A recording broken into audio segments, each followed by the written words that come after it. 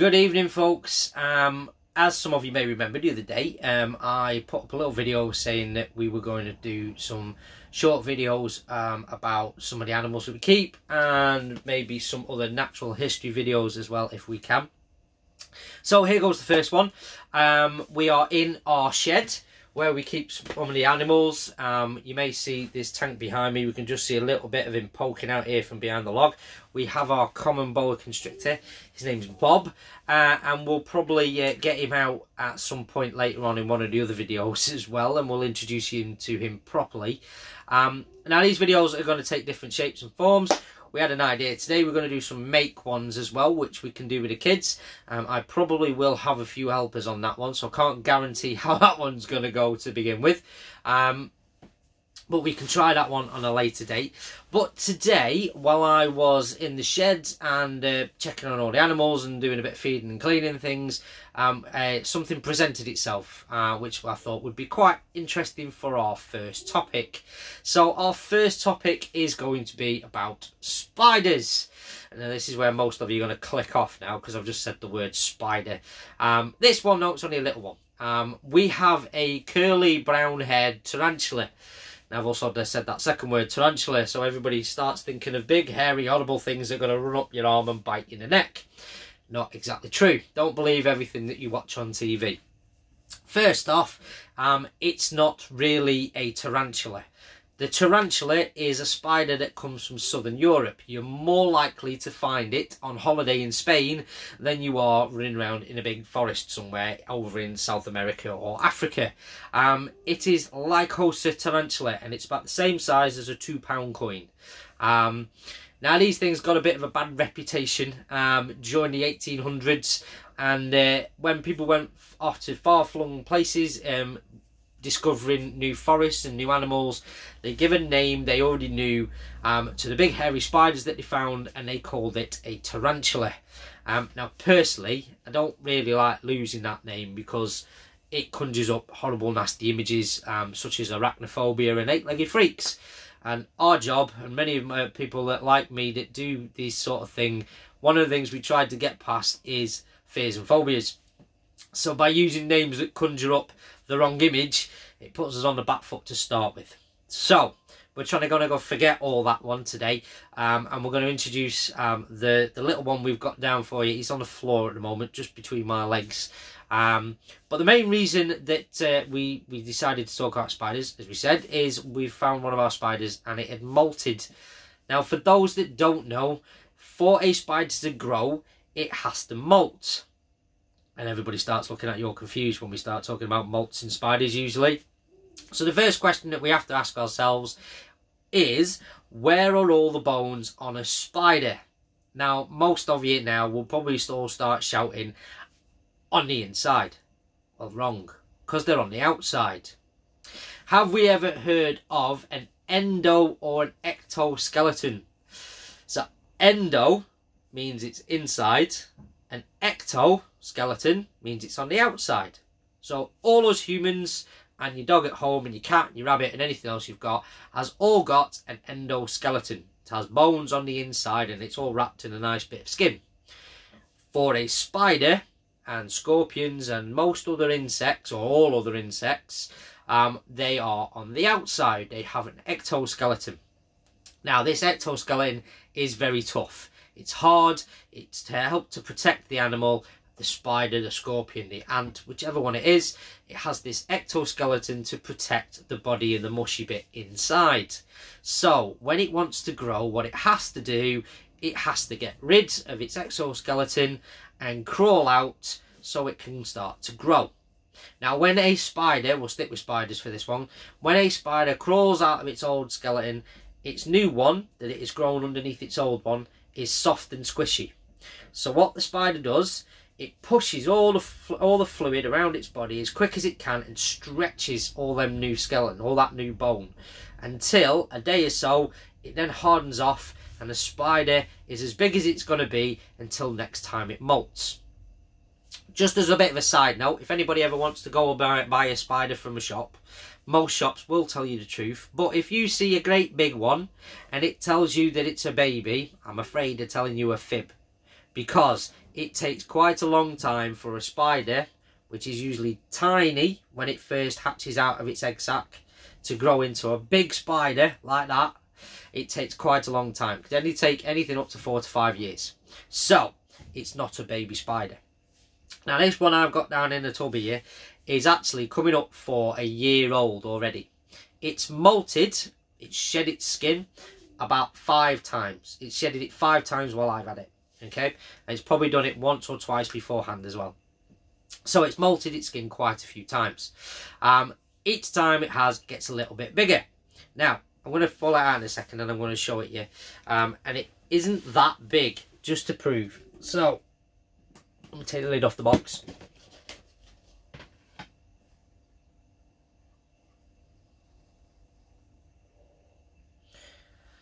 So I don't know if we can take this camera.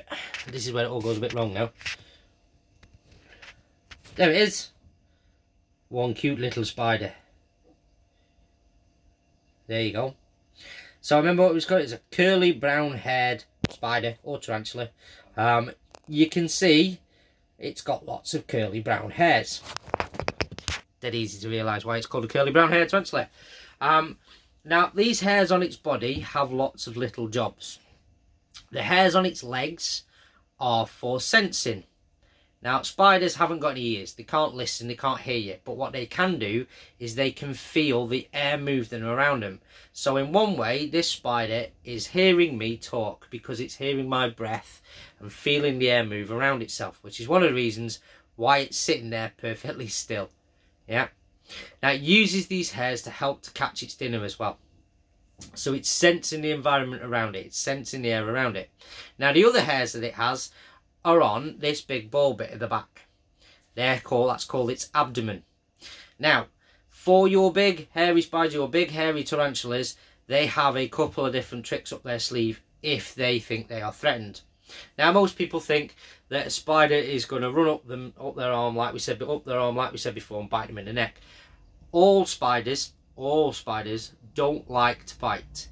It actually takes up too much energy. So what they want to do first, if they feel threatened, is guess what they do? That's it, they run off. Don't stick around, they're not going to have a fight with you or anything like that, they're going to leg it as fast as they can. The second thing they do, if you think it's a good idea to go chasing after their spider, if it's one of these guys, this is where the other hairs come in, the ones on its abdomen. What it'll do with its back 2 legs, it'll rub them against its abdomen and it'll start to knock these hairs off and they'll start flying around in the air. Okay, and they've got a really special name, a really long name. They are called hydrostatically charged. Now, does anybody want to have a guess what that means? Hydro, look at that bit first, means water. Statically charged just means attracted to, in one respect. So they are hydrostatically charged, which just means they are attracted to water. So where is the most water in your face? Simple. Up your nose, in your mouth, in your eyes. So these hairs that this spider has just knocked off go floating around in the air and they are attracted straight to the face of the predator that's trying to chase after this spider. So then you spend the next 5 minutes scratching at your face because they're all a bit itchy while the spider runs off. Okay, so that's 2 times it's told you not to follow it. If you still think it's a fun idea to go and chase this spider, then what the spider will then do is it will turn around to face you and it will raise up the front 2 legs. And basically he's telling you to go away or else, because what he's also just done is spiders' teeth are a bit like my fingers. They're tucked up underneath, yeah, but they're on a hinge so they can raise them out. So as the spider raises up, its teeth are out as well. They're called fangs, yeah, or salicera, yeah. So they're sticking out like that. And then if you still think it's a really fun idea to go after the spider after that and start poking it, that is when it bites. It has told you 3 times that it doesn't like you and wants you to go away. On the 4th time it doesn't tell you. Okay, so spiders really don't like to bite. They will do lots of other things before they even attempt to try and bite you. And as you can see, this one on my hand hasn't moved anywhere, and trust me, it is alive. And just to prove it, I will give it a bit of a poke. See, there you go. We're having a bit of a move around now. but he really doesn't like to. Yeah, so spiders are quite useful little things. Spiders eat all the nasty things that we don't really like flying around. Flies, mosquitoes, all the other nasty buggy insects that can potentially carry disease. These things help to keep us nice and clean. Yeah, so spiders are very useful creatures. Right, I'm going to pop him back in the box now.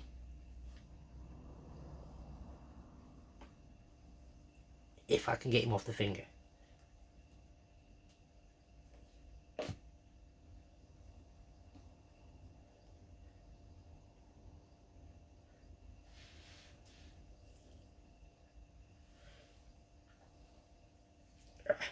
There he goes, he's off.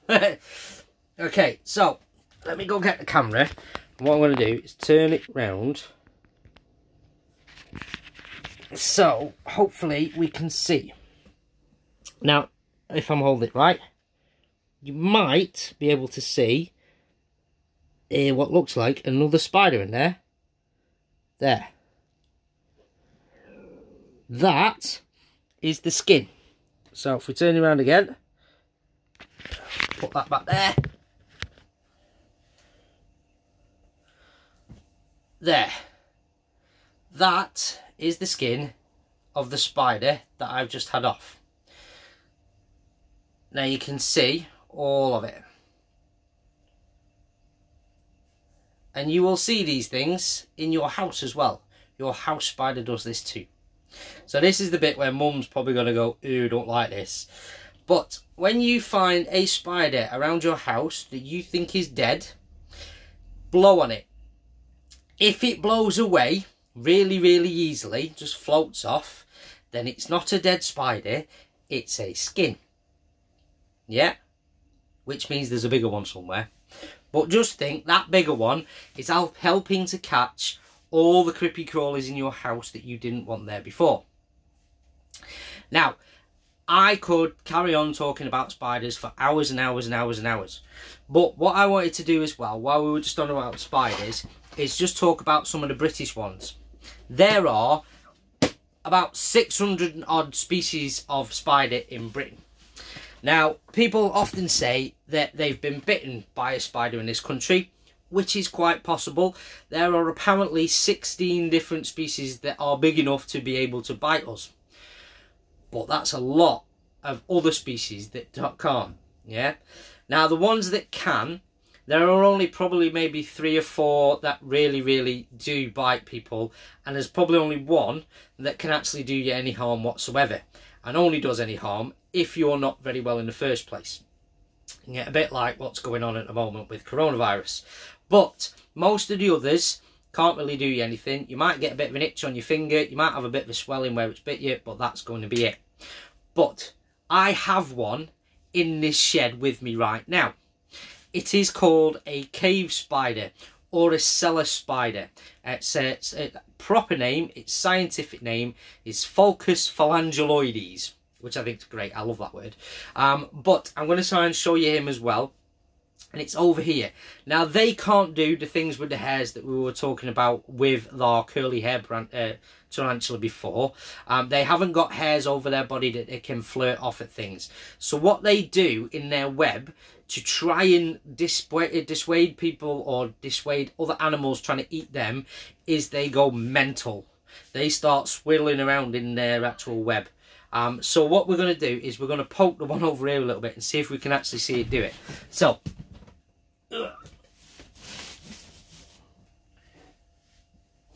saying that, it's wandered off and I can't find it now.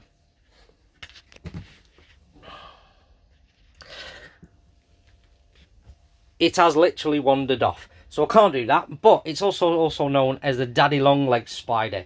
And again, it's a completely harmless spider as long as you leave it alone. Now, I'm going to finish there because we've waffled, as we said I would. I've waffled for quite a bit. So if you've got any comments on the video, if you want to ask any other questions, if you want me to do anything else on spiders or any other animals, then please leave your comments below, and then we can take it from there. Hope you've enjoyed that. Hope you learnt a little bit something as well, and hopefully we'll see you all soon. Night, guys.